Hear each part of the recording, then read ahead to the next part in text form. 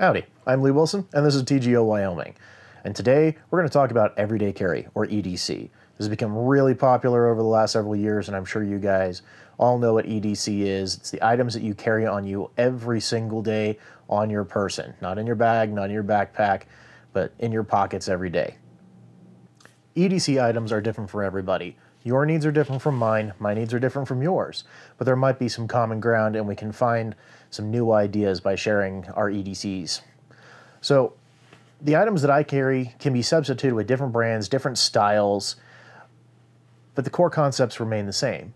So if I carry a knife or 2 knives or 3 knives or 4 knives, I'm going to carry those knives. It doesn't matter what brand it is. It doesn't matter if my multi-tool is a Leatherman or a Gerber or something else. The concepts are the same, though the items may actually change. How much you carry on your body is heavily influenced by what kind of pants you wear. If you wear blue jeans or cargo pants, I always use the proper STL. They have lots and lots of pockets, they're stretch fit, and I can carry kind of a gratuitous amount of stuff on me, but I use all of it. So how you dress will determine how much you can actually carry on your person. So we're going to start out the pocket dump with my front left pocket. The most important thing I carry with me, of course, is my keys. Now, on my keychain, I have a couple of things, right? So I've got the main Land Cruiser keys right there. I have a Photon microlight. This one happens to be green. I've got a really cool, basically it's a light up key fob. Charge it up and it'll stay lit. Got keys to my Suburban, keys to the wife's car, house keys, and a couple of various keys to locks. And I also have this all on an old 550 cord key fob that I made years ago. I also carry a bottle of e-liquid. This happens to be the Wild West flavor from Wyoming Vapor Company. Strawberry grape with a hint of peach. It's my favorite. I've been vaping it for almost 4 years. I have not smoked in almost 4 years now, so I just do that instead, down to 6 milligrams a nick. I also carry a little bit of Aquaphor. This is basically Carmex on steroids. Stuff is fantastic. During the winter here, it gets really, really dry, and this makes a huge, huge difference in just keeping your lips from cracking and bleeding. I always carry a lighter. Again, haven't smoked in years, but you should always have some way, some method of starting a fire, and a Bic lighter is a good, reliable system for that. I've got a Boker Tactical Pen. This thing is awesome, and inside of it, I actually have a Fisher Space Pen cartridge. So, blue ink. The thing is great. It writes anywhere. It writes exceptionally well. And it's just one of my favorite pens. Plus, tactical pens have some great self-defense uses. On a separate keychain, I have my work keys. And this is hanging out on a US Optics EREK knob keychain that also doubles as a bottle opener. Keep a 1966 half dollar for no other reason than flipping. When you need to flip a coin, $50 is a heck of a lot cooler than just a quarter. I also have some spare change. Not much, I spent some of it, but I always keep a little bit of loose change on me. So my front right pocket stays fairly sparse. In that, I carry my zero tolerance 0560 Hinder designed knife. It's a fantastic blade, LMAX steel, titanium scales, G10 handle. I mean, this thing is just an awesome, awesome knife. Doesn't get used a lot. This is my defensive knife, or I really, really need a sharp blade knife. I always like to keep one knife on hand that is just exceptionally sharp and does not get used terribly often or abused. I also keep my Vanquest cash wallet. So this is an older Vanquest wallet. It's showing a little sign of wear, but it's still got a lot of life left in it. So basic cards. One thing I do carry in here, hidden down in the very bottom, is a sear pick set. I got this from Brian Black over at ITS Tactical, order it from his web store. Fantastic titanium lockpick set, and I just keep this all together with a spring off of a pen, like a Bic pen. So definitely not for heavy-handed picking, but there have been multiple occasions where it's been really, really handy to have lock picks on me.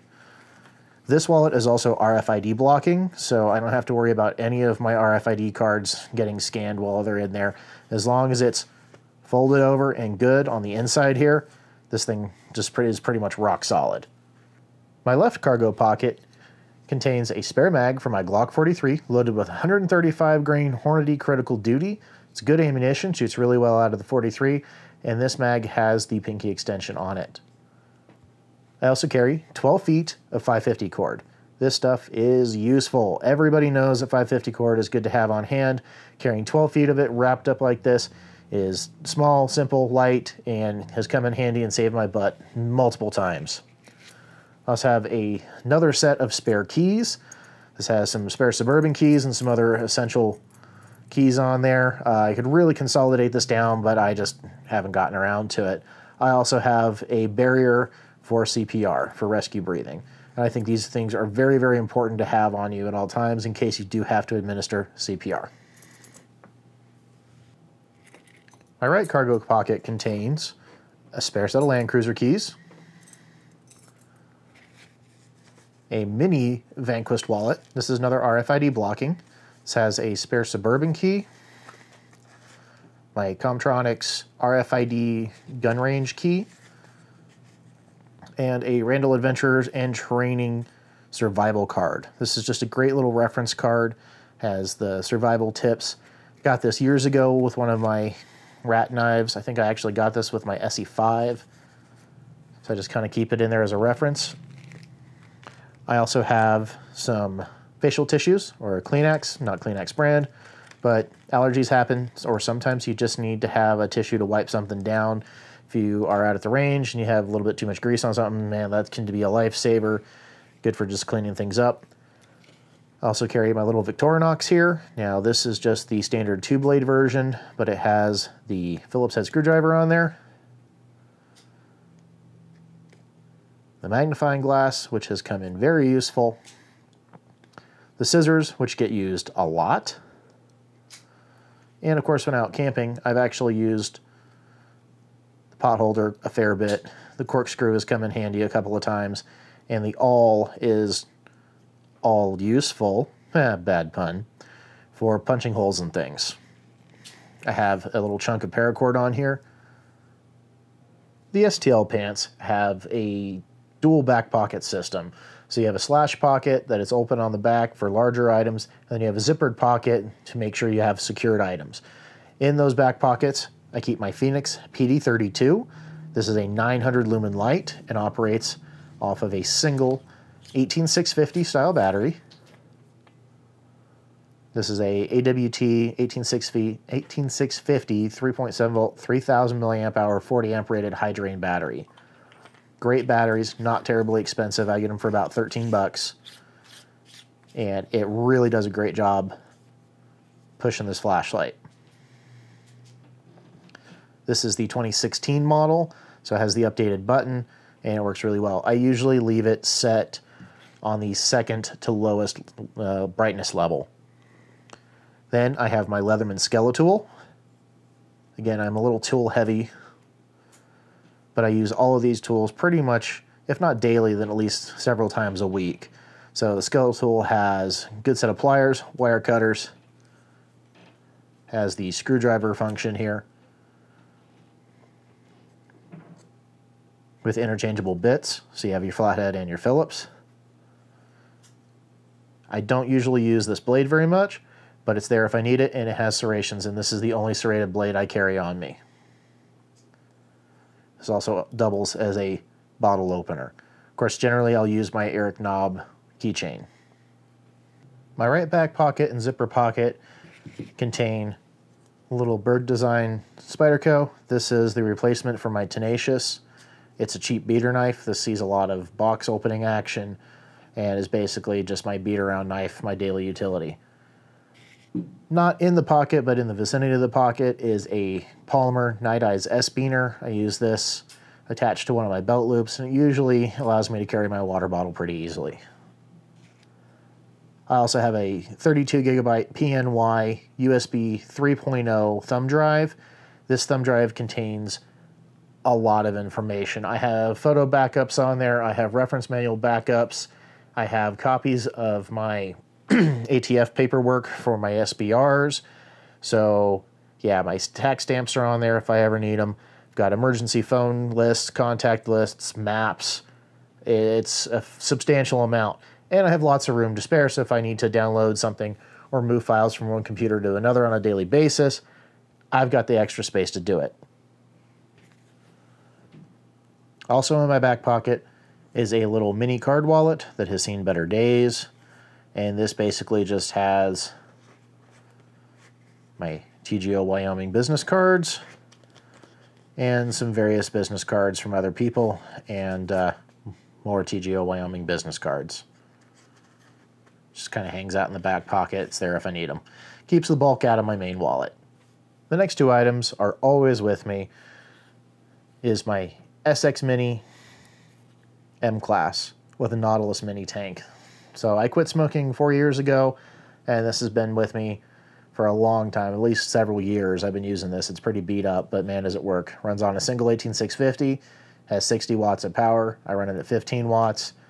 6 milligrams of nicotine and 50/50 PG/VG blend out of the Nautilus works great, and that's always with me. The next thing is my Glock 43. I carry this in two different holsters. I am currently testing out the SHTF gear, which is now Black Arch holsters. So the Black Arch holsters, man, if I could talk today, PROTOS-M, and this is an incredibly comfortable holster. It's very small, very easy to wear, and definitely works well and protects the 43 completely. The final items in my EDC are, of course, my wedding ring, and this is camouflage made by JI. This is a tungsten ring. It pretty much rocks. Absolutely love it. The other item is my Citizen Nighthawk watch. This is a solar watch. It's pretty heavy.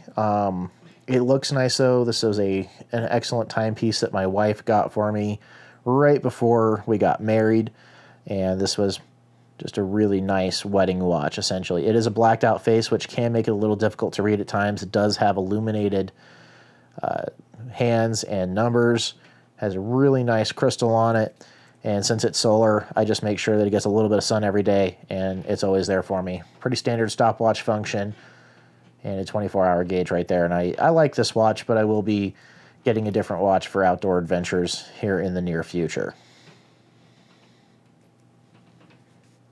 The final component in my EDC load is my cell phone. Dun dun dun. This is a ZTE Grand X4. It's a brand new phone to me. I just got it, made by ZTE, got it from Cricket. Overall, I'm actually very, very pleased with this phone. So I'm not a big smartphone guy. I ran on a Samsung Galaxy S3 for years and years until it finally just kind of quit working. This is trippy. You can see the delay in the GoPro Hero 5 in the GoPro app. So cool. Oh yeah. But it's very useful to have a smartphone on you at all times. Most everybody has a smartphone. This thing works really well, and it was a whopping $80. I honestly can't see the point of buying a flagship phone from Samsung or Apple when this thing, I mean, this does literally everything I need it to do and then some. 2 gigs of RAM, decent Qualcomm processor, 16 gigs internal, which is not great, but I do have a 32 gig micro SD card on board, and I tell you what, it makes phone calls, it runs the GoPro app, I can run all my social media on it, I can send text messages, and I can run several other apps like the hunt maps, and yeah, that really just, I mean, it does it, and I just don't need anything a whole hell of a lot more than this. I don't mobile game. If I'm going to game, I'm going to use my PC because it's a beast. So simple, effective, and inexpensive.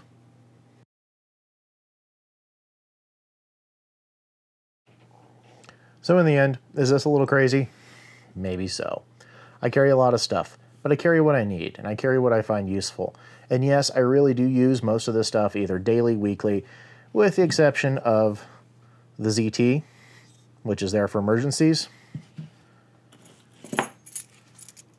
and of course the barrier, so which I really, honest to God, hope I never have to use, but I've got it if I need it. Everything else gets used fairly regularly, and I carry what I need, so I have it when I need it. And this has been several years of honing the EDC. You guys can go back and look at my old EDC video from several years ago and see how things have morphed and changed. So it's very personalized.